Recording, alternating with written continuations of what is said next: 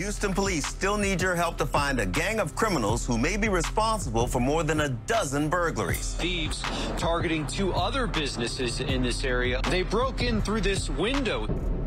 November 19th, 2018. The Timberwood area of Houston, Texas. 3 a.m. A brazen burglary is underway at a pizza restaurant. They started smashing the glass with a crowbar. Then they climbed in. This is breaking and entering 101.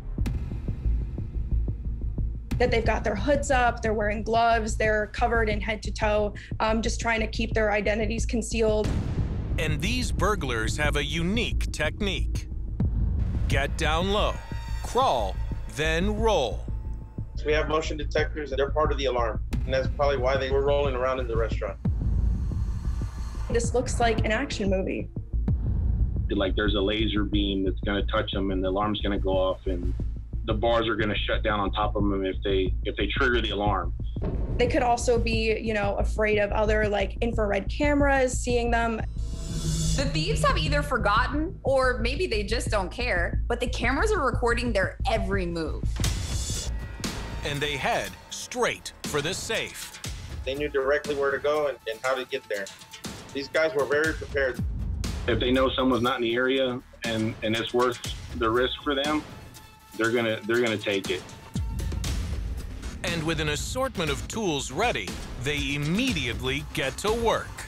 They look around and they ransack. They're looking for anything that's of value. They smashed the safe with a crowbar, sledgehammer, anything they had. These thieves cannot pry the safe open. They're beating the heck out of it, trying to get inside. And then at one point, we see one of them pull out their cell phone. They seem to be calling for help. After about 30 minutes, they finally give up. So even though they weren't able to open up the safe and get the money that they were looking for, they didn't want to leave empty-handed. They did take my boombox, my drill, and my flashlight. Their most baffling haul? Some children's toys. A bunch of stuffed animals and things from the game room. Then, crawling out the same way they came in, the thieves disappear into the night. Jesse learns about the theft when he arrives to open up a few hours later. When we got to the store, we checked the cameras. We noticed they crawled around all over the restaurant to try to find the money. Thankfully, the $2,000 that was locked in the safe remains untouched, but these bandits have caused another $2,000 in property damage for Jesse. Well, these burglars, they need to be caught. They're a nuisance. They're a plague. Angry, Jesse takes the video from the cameras he installed only 6 months earlier to the local news. 3 thieves rolling across the floor of a Mr. Gaddy's restaurant at 3 o'clock in the morning. Well, they came over here with a crowbar and they sat there and smashed it about 20 times. These guys watch too much TV, too many movies. The crooks are mocked for not thinking about the security cameras. They made a serious miscalculation about where the surveillance camera was pointing. And they get a catchy name. Meet the Inchworm Bandits, huh? The Inchworm Bandits. The staff is actually taken to calling them the Inchworm Bandits. It really just nods back to the fact of the movements that they were doing across the restaurant to try to keep low and do this really quietly. And it's also a catchy name. Both police and the media soon realize that the same Inchworm crew is caught on multiple surveillance cameras, committing multiple burglaries. It's just a style that seems to be happening all the time now. There's an audible alarm. They'll back away. They'll wait a little while, see if the police show up right away. If not, they start with crawling on the ground as slowly as possible. I mean, they're inchworming their way across my dining room floor. They like to hit the same type of establishments. All these businesses are set up the exact same, so they know exactly where to go. Typically, it's like the manager's office or the cashier, the cash machines, the registers behind the counters. And whoever they are, they're extremely well organized. They'll have lookouts. You'll see a cell phone lit up or on speaker. They're getting intel from outside. And so they know exactly how much time they have. Jesse pleads with the band of bandits to stay away from small business owners. I don't know, these guys need to get a life. They need something to do. Leave us alone. Get a job. Get to work. Everybody else in the area works hard. Why can't they? And he hopes the public mocking will stop them. They'll be too embarrassed to come out again. But these thieves have other plans. Wait for it. Jesse gets hit again. The bandits return, and this time... they grind the safe open. Incredibly, 1 year after Brazen robbers hit Jesse's restaurant, they come back to steal from him again. You know, there's so much work out there, but these guys, they feel it's easier to just go out and rob from people like me. They bring in bigger tools. They came prepared. They even had a grinder to cut open the safe. They bring these power tools that are battery operated that will cut just as fast as anything else. They bring extra blades. They bring extra power tools, extra batteries, because they know how long it takes typically to get into these safes. This time, they managed to get away with $3,000 cash. Some of it was tips for servers. I know for certain it was the same guys. It was the same Inchworm bandits that did it. Jesse is stunned that the bold bandits had the nerve to hit him again. We have motion sensors. We have glass breaks.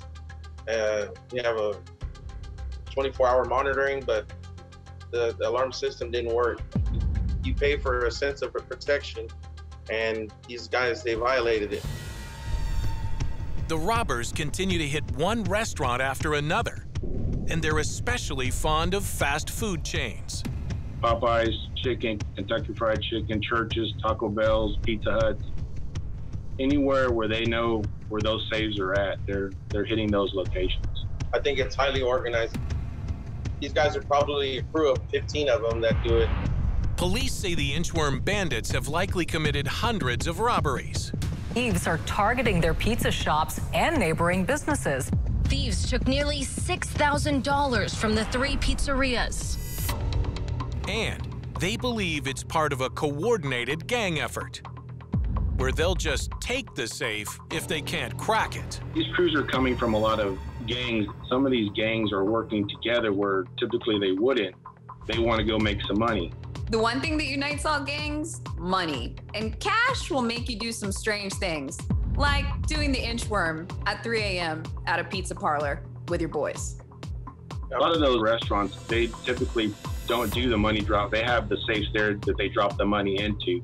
The accessibility to the cash is there, so that's what they're looking to get. Just if it's $5,000, $3,000, $2,000, that's a good score for them. I'm pretty upset about it. I wish these guys would get caught. The video caught on Jesse's security cameras from the first burglary captures what appears to be a getaway car, a silver SUV. But police don't have much else to go on. So unfortunately, we're often left with really grainy video. And this is a burglar's best friend. A lot of the videos are poor quality. Without some type of evidence left behind, cell phone, fingerprint, DNA evidence, it's very difficult to identify these suspects. Even though there was a lot of talk online about these Inchworm bandits being stupid or not just being the brightest criminals, at the end of the day, I think they actually did a pretty good job at their trade craft. That they take pretty great care in protecting their identities with wearing gloves, making sure they have baggy clothes on, keeping their hoods up and things like that. And also just hitting like local family businesses, knowing that these places probably don't have the money to equip some of this high-tech security. This looks like nonsense, but it keeps on working. These bandits seem to be fearless. And unfortunately, because it's a nonviolent crime, the reality is those suspects aren't going to stay in jail or go to prison very long. There's consequences, but they're just not afraid of them. These criminals may be getting away with it, but I'm not impressed until they start doing flips. There's definitely an element to this where, you know, once you start to build up your confidence with committing a crime like this over and over, you definitely start to think that you're untouchable. Some business owners are responding by putting their cash elsewhere. We've had a lot of business start to leave their registers open and their registers on top of the counter, kind of to signify, hey, look, there's nothing in here. The restaurants might as well hang a big sign in the window that says, "We take all our money home at night."